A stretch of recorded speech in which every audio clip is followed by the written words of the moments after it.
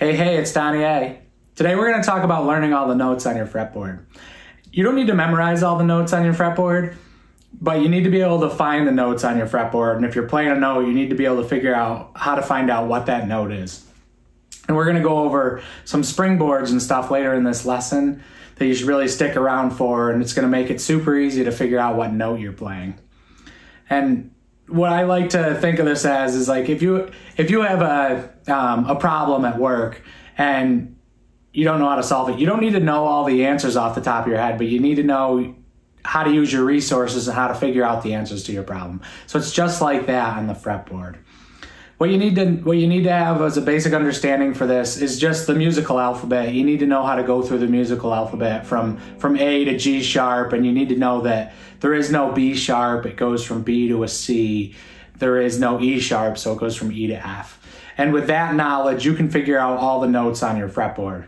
We're going to start on the low E string. This is the most important string to know all the notes on, but you don't need to memorize all the notes on your low E string either. What you need to do is just know the notes at your fret markers. So obviously it's an E string, we're in standard tuning, and that means it's E is your open note. And if it's an E with your musical alphabet, you know that your first fret, which is a half step away from your E, is an F. So with that knowledge of the musical alphabet, you can find your F immediately. And then you need to know that you have a G on your 3rd fret, an A on your 5th fret, a B on your 7th fret, and then with that B, you have a C a half step away, so you have a C at your 8th fret. So that's not at a fret marker, but you can quickly find that. At your 9th fret, you have a C sharp, and if you have a C sharp, then one step away, or a half step away, is going to be a D. And then it all repeats on your 12th fret, you're at the E again. So you don't need to know that a G sharp is on your 4th fret of your low E string. What you need to know is that you have a G on your 3rd fret, you have an A on your 5th fret, and with just process of elimination, you can figure out that your G sharp is at your 4th fret. Because you go find, okay, I need to play a G sharp, I don't know where that is. Go find your G, which you need to memorize that, and then just go a half step up the neck and you'll find your G sharp. And with knowing how to find the notes on your low E string, you can use a springboard off of that, but we're going to get into that in a little bit. By knowing all the notes on your low E string, you can now find the scales that you want to play, and you can find your 6-string bar chords up the neck that you want to play. So you really need to know your low E string. And then if we're going to jump to our A string is the same thing. You need to know your A string so you can play your 5th string bar chords up and down the neck.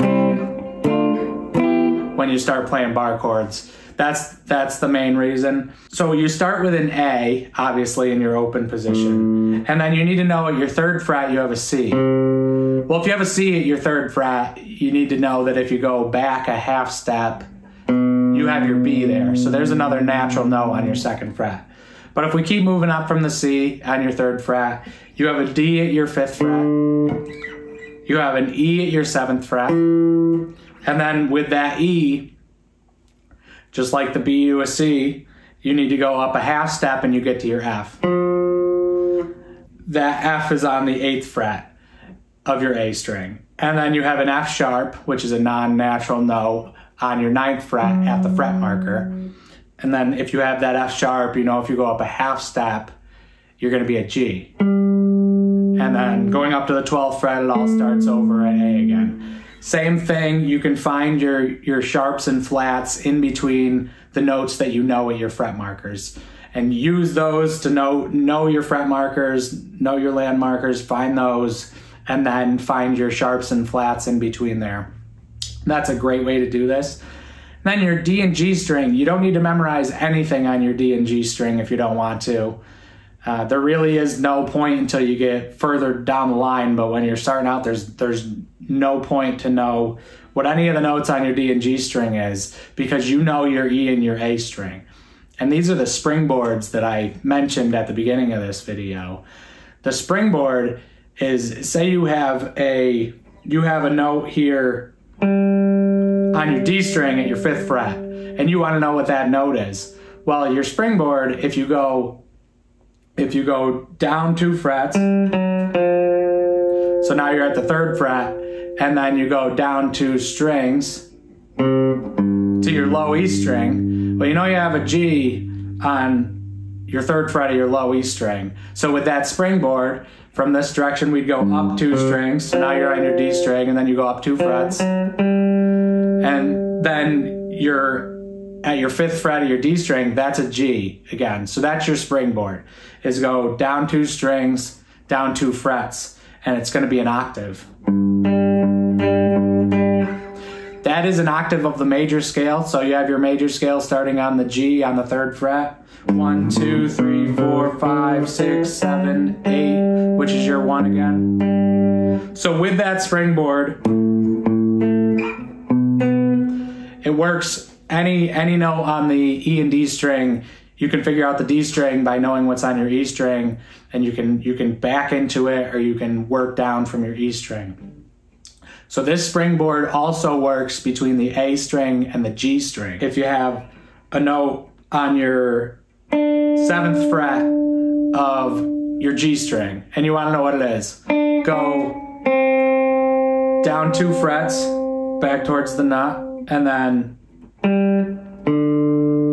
down 2 strings, and you're back at your A string. And you remember from your fret marker that you have a D at the 5th fret of your A string. So by using this little springboard, you can find out that you have a D at the 7th fret of your G string. Same thing, repeating pattern all over the neck as your major scale. And that major scale, you're at an octave of it. So 1, 2, 3, 4, 5, 6, 7, 8. The only place this changes is the B string. The B string's tuned a half step down from all the other strings. And with that knowledge, there is another springboard you can use. And your springboard is off of your D string.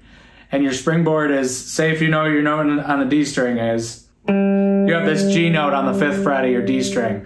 Well, if you go up 2 strings, you're at your B string now. And then instead of going up 2 frets, we go up 3 frets because it's tuned down a half step. So you go up 3 frets. So your G is at the 8th fret on your B string. It's also a major scale octave. 1, 2, 3, 4, 5, 6, 7, 8.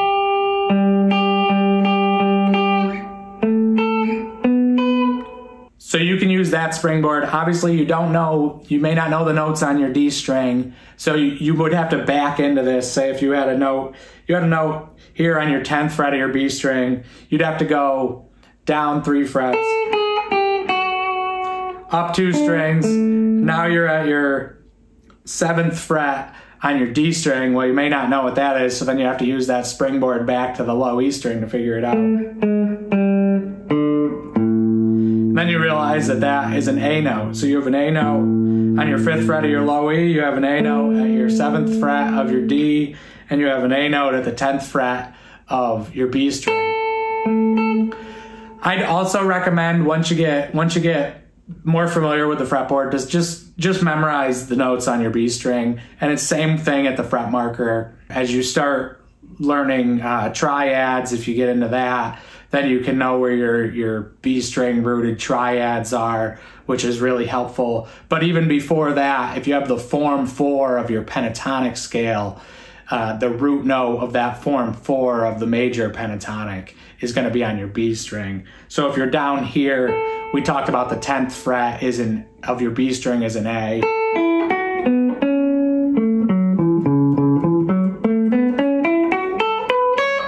You have your form 4 right under that as well. Just a little tip and trick to know. And then the last thing is the high E string. And the high E string, if you know the notes on your low E string, you know the notes on your high E string because it's the same string. You'll be able to figure out all the notes on your fretboard with these springboards, and it's definitely something you need to know. And In another lesson, I want to show you a cool shape that repeats around the fretboard that's going to help you out a lot. And it looks like this.